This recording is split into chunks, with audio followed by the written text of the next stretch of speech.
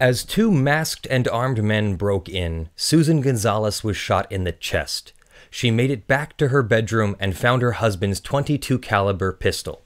Wasting the first shots on warning shots, she then emptied the pistol on one attacker. Unfortunately, now out of ammunition, she was shot again by the other armed attacker. She was not able to reload or use a second gun. Both she and her husband were shot twice. 42 bullets in all were fired. The gunman fled from the house, but returned. He put his gun to Susan's head and demanded the keys to the couple's truck. Susan's attacker was undeterred after she unloaded one magazine at him. Another victim, Fengzhu Chen, was unable to reload one-handed while trying to call police with the other. Yet another victim, Melinda Herman, defended her children with her revolver, hitting the intruder 5 times. He wasn't incapacitated, but he did flee the scene. In 1 year, 2017, the 39 million people of California endured 56,609 robberies, 105,391 aggravated assaults, 95,942 residential burglaries, and 423 homicides in victims' homes. Reports Cuban-born Roger T. Benitez, senior U.S. District Court judge for the Southern District of California, a George W. Bush appointee. There were no mass shootings in California in 2017.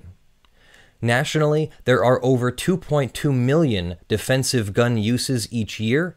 Of those, over 340,000 people report their use almost certainly saved a life by using a gun. And these are just the incidents that were reported to police. Home invasions occur at a rate of approximately 266,000 per year. Households composed of single mothers had the highest rate of burglary while someone was home.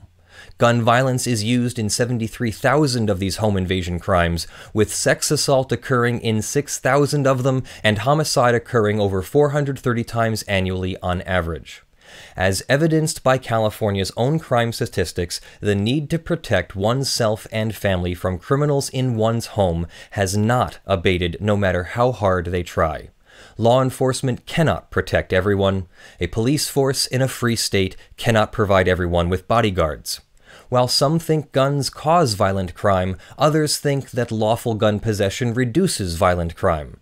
Yet none of these arguments changes the meaning of the Second Amendment to the United States Constitution, which reads, "A well-regulated militia being necessary to the security of a free state, the right of the people to keep and bear arms shall not be infringed."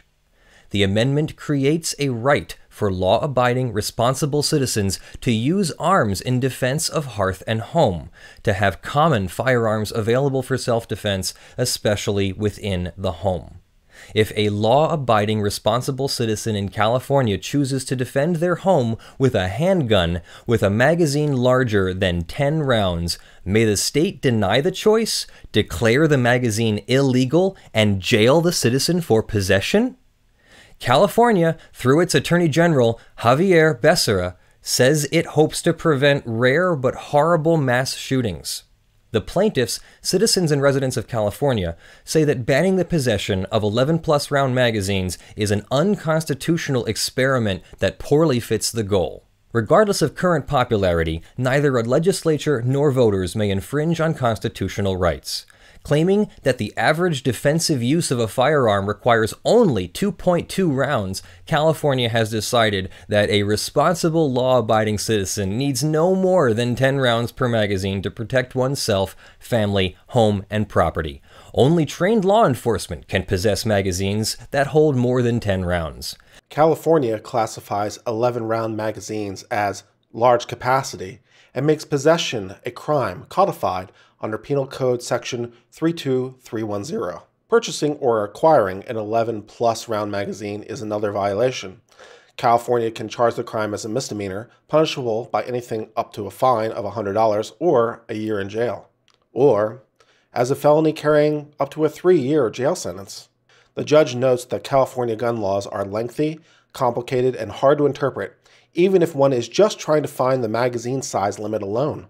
For example, A hunter returning from an out-of-state hunting trip with a 30-round rifle magazine would first have to find and read California Penal Code 32310 and figure out that unnamed exceptions at Article 2, Section 32400 and Chapter 1, Section 17700 do not apply.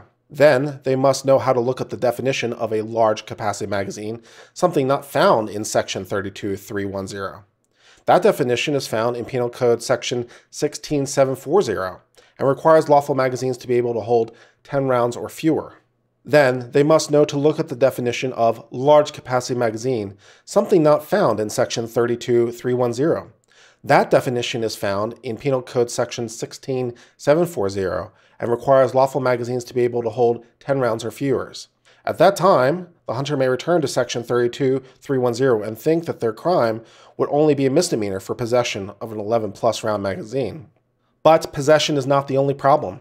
Importing, buying, receiving, and making an 11-plus round magazine is a separate crime under Section 32310. And even if the citizen realizes that they're committing a second crime, they may falsely believe that they're only guilty of a misdemeanor offense.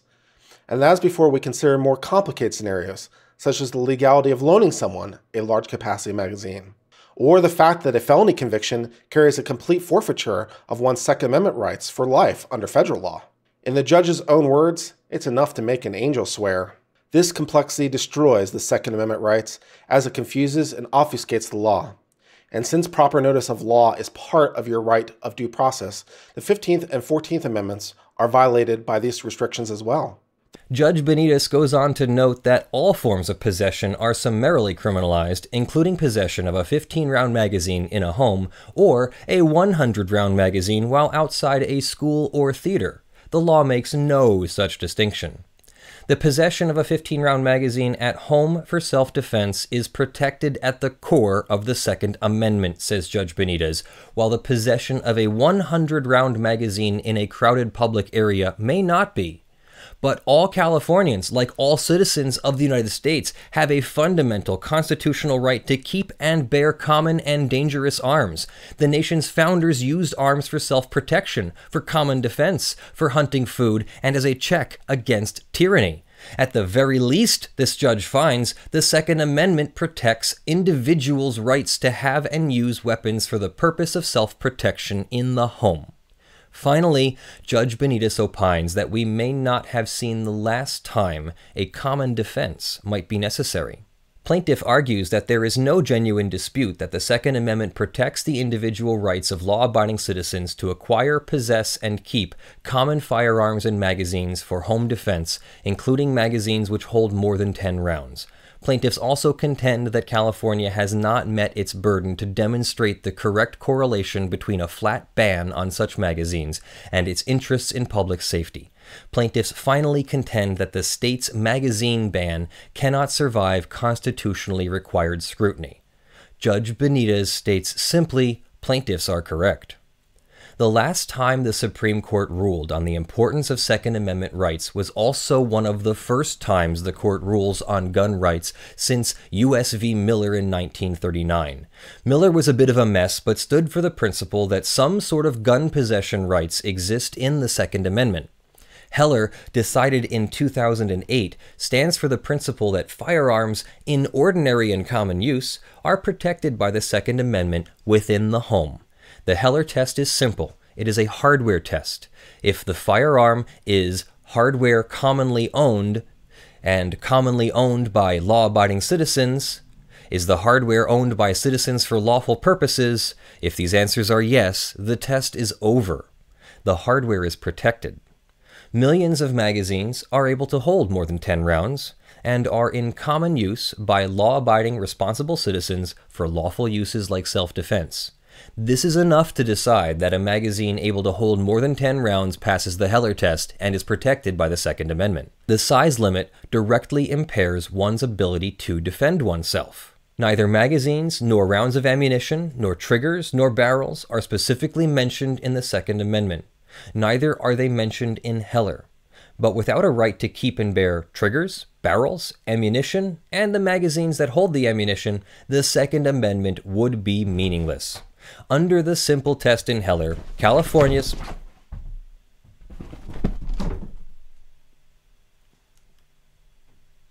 Under the simple test in Heller, California's Section 32310 directly infringes Second Amendment rights. Under the simple test of Heller, California Section 32310 directly infringes Second Amendment rights. It directly infringes by broadly prohibiting common firearms and their common magazines holding more than 10 rounds because they are not unusual and they're commonly used by responsible, law-abiding citizens for lawful purposes. Of course, it might be argued that a 100-round or 50-round or possibly even a 30-round magazine may not pass the Heller hardware test because they might be unusual by some definition. The state of California proffered no credible evidence that would support such a finding. If the entire analysis was only as simple as the Heller test, a decision about firearm regulations could end right here. Although the Heller test itself is simple, it directly applies only to the hardware of firearms and only in the homes. Therefore, the Heller test itself does not directly apply to gun store zoning laws, firearm serial number requirements, training requirements, or other non-hardware firearm regulations. And not every gun law impacts self-defense. Regulations that do not affect a weapon's function do not trigger the same level of scrutiny by the courts as regulations that do. The court goes on to note that magazines holding more than 10 rounds are extraordinarily common. They are lawful in at least 41 states and under federal law, and estimates number them at over 100 million in quantity. And firearms with standard capacities over 10 rounds are also extremely common. The judge cites to the Glock 17 and the Ruger 1022, both of which have been sold for many years and in millions of units, as well as the extremely popular AR-15 rifle platform. These example firearms are typically sold with 15 or 30-round magazines. 10-round magazines and other capacities are widely available. To the extent that magazines holding more than 10 rounds may be somewhat less common within California, it would likely be the result of states long criminalizing the buying, selling, importing, and manufacture of these magazines. But saying that large capacity magazines are uncommon because they've been banned for so long is something of a tautology. It's true because it's true? This cannot be used as constitutional support for further banning. The judge addresses the argument that large capacity magazines increase the lethality of gun violence. Certainly, a gun when abused is legal, but nothing in the Second Amendment makes lethality a factor to consider. The Second Amendment does not exist to protect the right to wield down pillows or foam baseball bats. It protects guns, and every gun is dangerous. If Heller tells us anything, it's that firearms cannot be categorically prohibited just because they are dangerous. If this lethality standard is followed to its logical conclusion, there would be no stopping further regulation on magazine capacity. As policy, the state says a law-abiding responsible person needs only 10 rounds to defend themselves. If you judge for yourself that you need more than 10 rounds, however, that crime is on you. Too bad if you complied with the law but needed 11 rounds to stop an attacker, or a group of attackers, or a mob. Now you are dead. By living a law-abiding, responsible life, you have just become another gun violence statistic, and your statistic may be used to justify further restrictions on gun lethality for future law-abiding citizens. California's law prohibiting acquisition and possession of magazines able to hold any more than 10 rounds places a severe restriction on the core right of self-defense of the home, such that it amounts to a destruction of the right and is unconstitutional under any level of constitutional scrutiny. The criminalization of a citizen's acquisition and possession of magazines able to hold more than 10 rounds hits directly at the core of the rights of self-defense in the home. It is a complete ban on acquisition. It is a complete ban on possession. It is a ban applicable to all ordinary law-abiding responsible citizens. It is a ban on possession that applies inside and outside the home. California's ban goes farther than the District of Columbia's ordinance in Heller. The California ban leaves no room for an ordinary citizen to acquire, keep, or bear a larger capacity magazine for self-defense. There are no permitted alternative means to possess a firearm holding more than 10 rounds for self-defense, regardless of the threat. Simply put, 32310's ban on common magazines able to hold more than 10 rounds flunks the simple Heller test. Miller and Heller recognized that militia members traditionally reported for duty carrying the sorts of lawful weapons that they possessed at their homes, and the Second Amendment therefore protects such weapons as a class, regardless of any particular weapon's suitability for military use. But what happens if the appeals court doesn't agree that the Heller test is the only test needed to evaluate the constitutionality of the government regulation on these individual gun rights? Because the 10-round magazine limit flunks the Heller test, there's no need to apply some other level of scrutiny analysis. But, wisely, the court proceeds through a scrutiny analysis anyway, presumably to overcome any later appellate critique. When evaluating the constitutionality of a regulation that burdens a citizen's rights, there are 3 different tests, after which a sliding scale of scrutiny is selected. Many courts go with the middle standard, known as intermediate scrutiny, the one right between the minimum standard, which is rational basis, and the maximum standard, which is strict scrutiny, which requires, in the intermediate scrutiny case, a reasonable fit between the regulation and the right. Judge Benitez believes, however, that the intermediate scrutiny is wrong, writing that it's an overly complex analysis. Instead, he begins with the highest standard, strict scrutiny. So you might want to know, how does a court determine what level of scrutiny to apply? To do so, a court applies a 2-factor test. First, it determines how important the regulation is in terms of a burdening of a fundamental right. And then once it decides that, it directs the courts to apply the appropriate level of scrutiny for that burden. In the specific context of Second Amendment case, Step 2 can involve determining if the regulation is on a list of categories of laws that are presumed to be okay and require the plaintiff to present evidence rebutting that presumption. This was decided in the Heller case itself. Since magazine size is not on this list, the 10-round limit is not presumed to be lawful, and the court analysis continues. The court also notes that no evidence has been entered into the record regarding any historical restrictions on magazine size. Because Heller itself did not specify a particular level of scrutiny for all Second Amendment cases, courts have had to determine the appropriate level by considering how close the challenge comes to the core of the Second Amendment right and the severity of the law with respect to the burden of that right. In the 2015 Ninth Circuit case of Foyk v. City of Sundale, the court recognized that a regulation restricting law-abiding citizens from possessing large-capacity magazines within their homes hits at the core of the Second Amendment. A law that imposes such a severe restriction on the fundamental right of self-defense of home that amounts to a destruction of the Second Amendment right is unconstitutional under any level of scrutiny, according to the Heller court, and that seems to be the case here. The court says this law impacts the core of the Second Amendment right and therefore deserves strict scrutiny analysis. A law like 32310 that prevents law-abiding citizens from obtaining a firearm with enough rounds to defend self, family, and property in and around the home certainly implicates the core of the Second Amendment. When a person has fired their permitted 10 rounds and danger persists, a statute limiting magazine size to only 10 rounds severely burdens the core right to self-defense. Some have said that the burden is minor because there are other choices. But describing as minor the burden on responsible law-abiding citizens who may not possess a 15-round magazine for self-defense because there are other arms permitted with 10 or fewer rounds is like saying that when a government closes a Mormon church, it is a minor burden because next door there is a Hindu temple. Indeed, Heller itself rejected this mode of reasoning. It is no answer to say that, as petitioners do, it is permissible to ban the possession of handguns so long as the possession of other firearms, i.e. long guns, is allowed.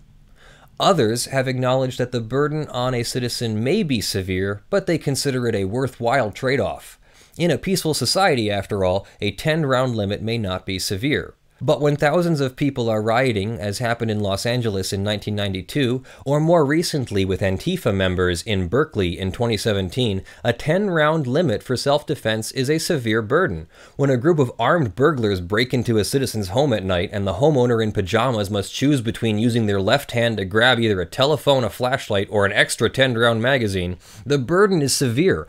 When one is far from help in a sparsely populated part of the state, and law enforcement may not be able to respond in a timely manner, the burden of a 10-round limit is severe. When a major earthquake causes power outages, gas and water line ruptures, collapsed bridges and buildings, and chaos, the burden of a 10-round magazine limit is severe. When food distribution channels are disrupted and sustenance becomes scarce while criminals run rampant, the burden of a 10-round limit is severe. Surely, the rights protected by the Second Amendment are not to be trimmed away as unnecessary because today's litigation happens during times of peace. It may be the best of times in Sunnyvale, it may be the worst of times in Bombay Beach or Potrero. California's ban covers the entire state at all times. Section 32310's wide-ranging ban, with its acquisition, possession, criminalization components, exacts a severe price on citizens' freedom to defend the home. Consequently, 32310 merits strict judicial scrutiny. Strict scrutiny requires the government to prove that the restriction on a constitutional right furthers a compelling interest and is narrowly tailored to achieve that interest. California's ban on magazines able to hold more than 10 rounds fails strict scrutiny. The state has not offered a compelling interest for the ban, arguing that intermediate scrutiny should be the test. If preventing mass shootings is the state's interest, it is not at all clear that it would be compelling since such events are exceedingly rare. If the state's interest is in forcing a pause during a mass shooting for a shooter to be apprehended, those events are even more rare. More certain, however, is that the ban is not narrowly tailored or even the least restrictive means of achieving these interests. Instead, it is a categorical ban on acquisition and possession for all law-abiding, responsible, ordinary citizens. Categorical bans are the opposite of narrowly tailored bans. Section 32310 is not narrowly tailored. It is not tailored at all. It fits like a burlap bag. It is a single-dimensional prophylactic blanket thrown across the population of the state. As such, 32310 fails strict scrutiny and violates the Second Amendment. While the court found that the highest level of legal review, known as strict scrutiny, was the correct legal test, the court also did a detailed analysis of why the California law also failed under the medium-level analysis, known as intermediate scrutiny. Intermediate scrutiny is often used by courts in firearms-related cases, in situations where the court says the law does not impact the core of the Second Amendment right. Intermediate scrutiny has been used to decide cases not involving firearm hardware, for example, cases involving waiting periods. However, because the court says that this law regarding magazines does restrict the firearm hardware, intermediate scrutiny is the wrong test. But, keenly aware that many appellate courts use intermediate scrutiny analysis, the judge uses 20 pages of his opinion to explain why even under intermediate scrutiny, the magazine restriction is unconstitutional. To pass intermediate scrutiny, a statute must still be a reasonable fit. The court says our intermediate scrutiny test under the Second Amendment requires that the government's stated objective be significant, substantial, or important, and that there be a reasonable fit between the challenged regulation and the asserted objective. To survive intermediate scrutiny, the defendants must show reasonable inferences based on substantial evidence that the statutes are substantially related to the governmental interest.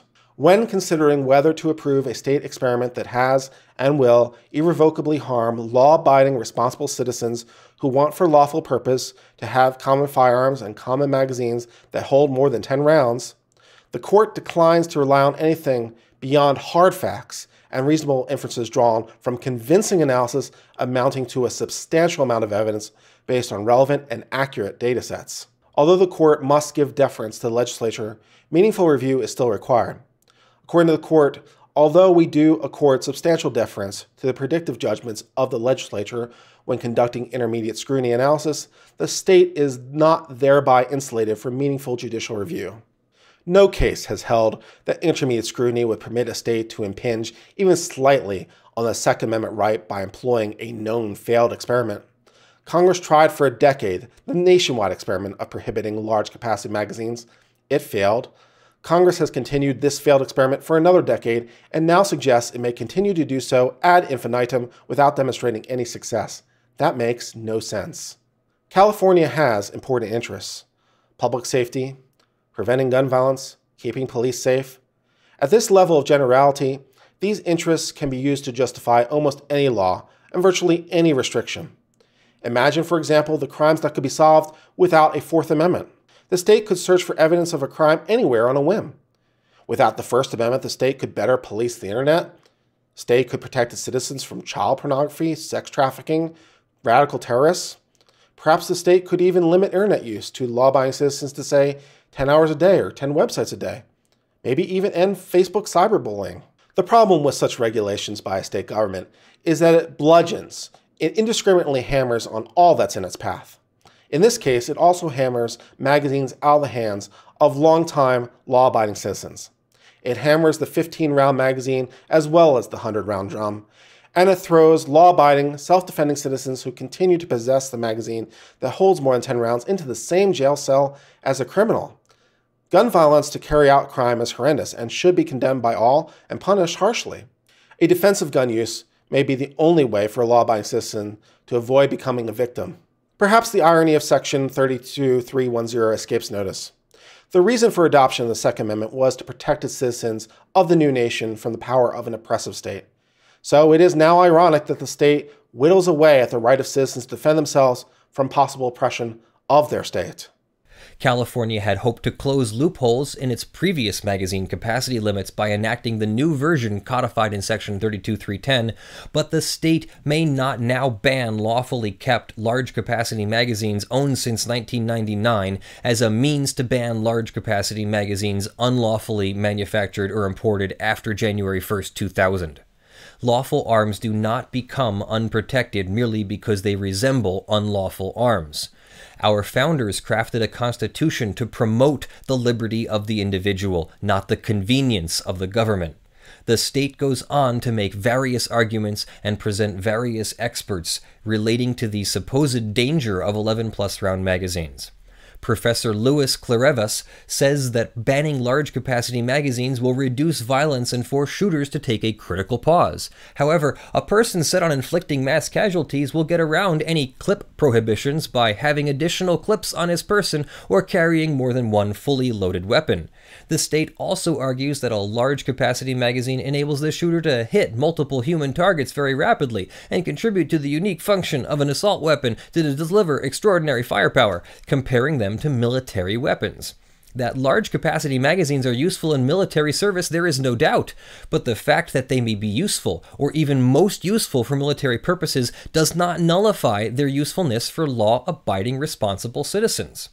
The court notes that yet another expert was unable to find trends in data related to large-capacity magazines, and another analysis based on the previous analysis was unable to find more than a desire for more and cleaner data. The state's experts still opined that a magazine limit of 10 rounds or lower could be justified. The state also relies on the expert reports of John J. Donahue, a professor of law at Stanford School of Law.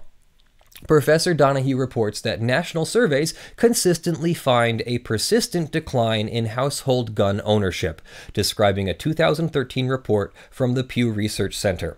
The court has reviewed the Pew Research piece he cited. The first sentence notes the absence of definitive data, cautioning that there is no definitive data source from the government or elsewhere on gun ownership rates.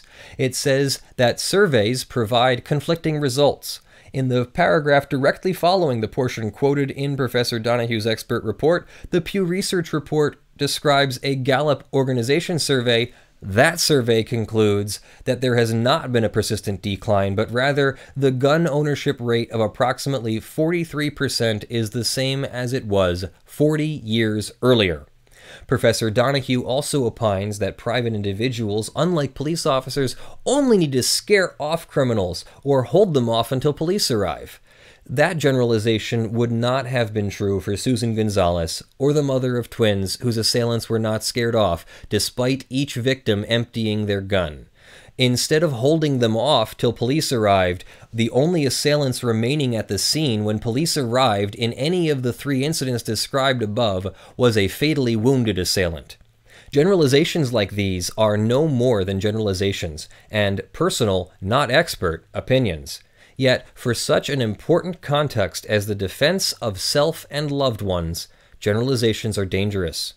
Relying on generalizations like these may lead to 1,000 underreported tragedies for law-abiding citizen victims who were supposed to need only 2.2 rounds and no more than 10 rounds to scare off criminal assailants. The state asserts numerous arguments that seem to be unsupported by evidence. They say large-capacity magazines are not characteristically used to protect the home, citing the case of Hightower versus City of Boston. But Hightower itself was unconcerned with magazine size.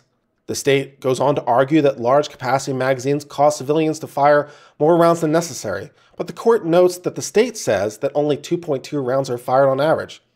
Even though 10 rounds are available, only 2.2 on average are used, and therefore there's no correlation between magazine size and the rounds fired, at least according to the state's own evidence. The state argues that large-capacity magazines are preferred by mass shooters, but the state argues no evidence to indicate such correlation, and the court offers evidence that many mass shooters happen with 10-round magazines or with revolvers or other firearms that would not apply to this kind of restriction. California argues that large-capacity magazines are disproportionately used against police, but again cites no evidence to support this. In fact, in the FBI's 2016 report on law enforcement officers killed and assaulted, the average number of rounds fired by a criminal at police was 9.1. Since 2007, the average number of rounds fired has never exceeded 10, and for 7 of these years, the average was under 7.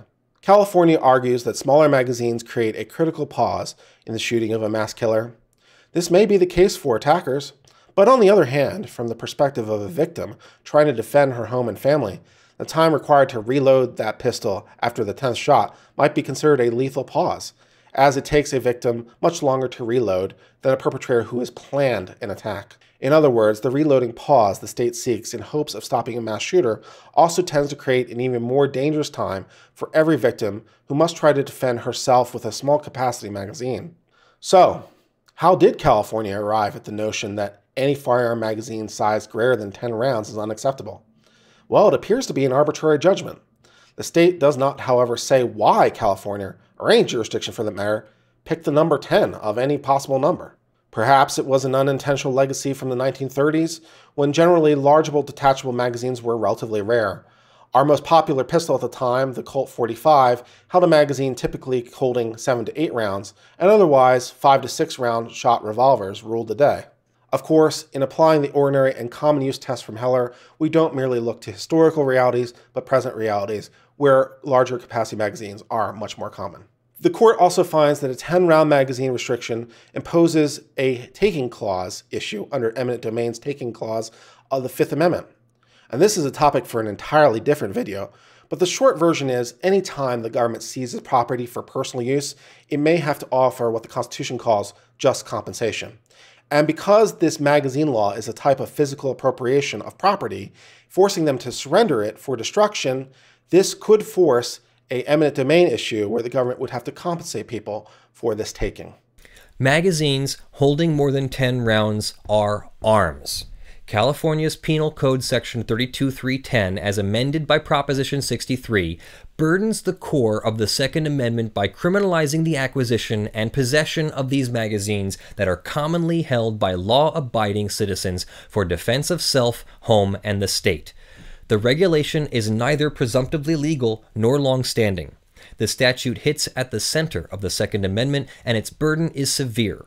When the simple test of Heller is applied, a test that persons of common intelligence can understand, the statute fails and is an unconstitutional abridgment.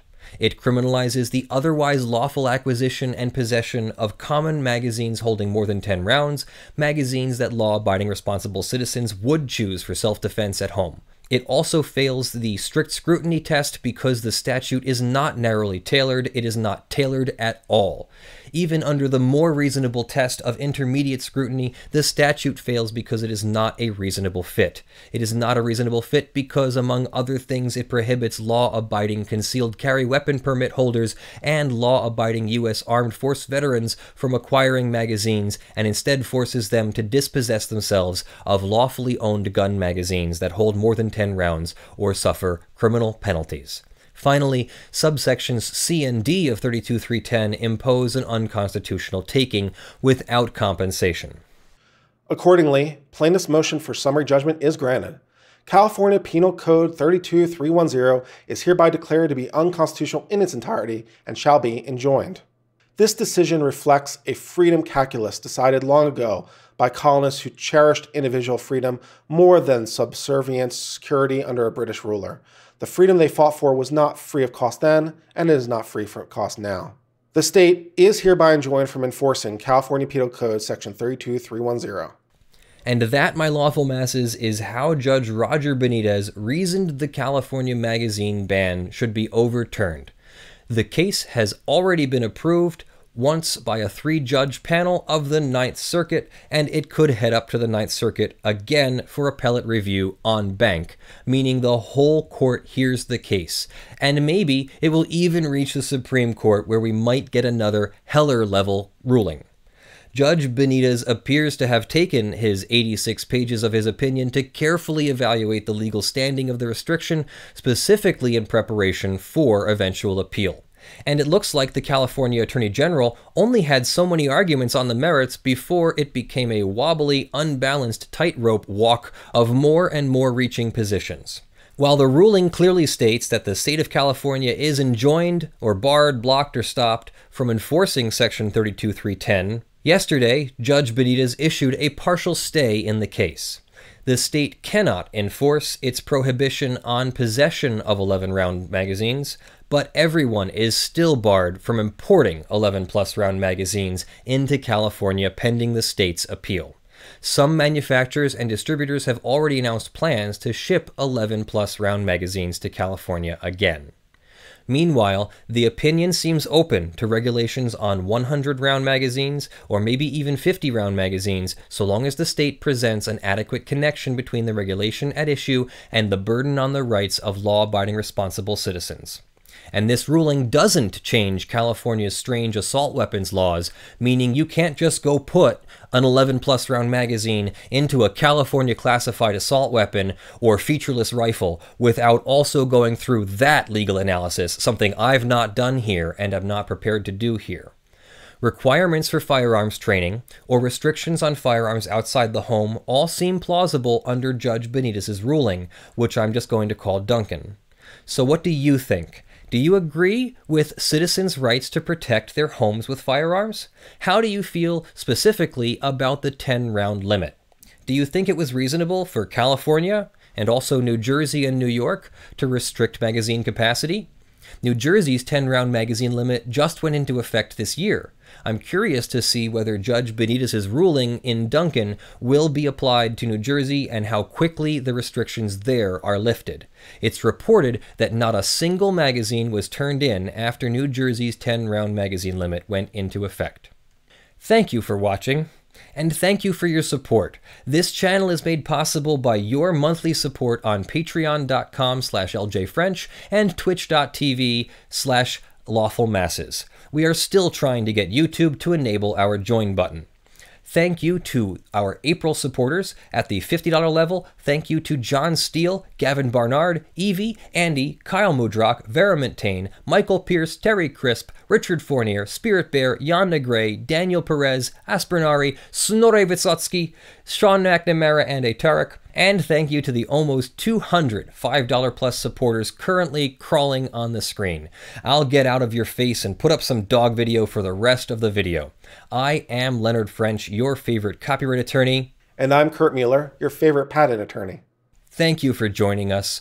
All our love. Have a great weekend, and I'll see you next time. Bye. Judge Benitez goes on to note that all forms of possession are summarily criminalized, including possession of a 10-round magazine in the home or a one-hound magazine? You talking to Kaylee? Yeah. Oh, hi, Kaylee. Mom says hi. Kelly says hi back. Okay.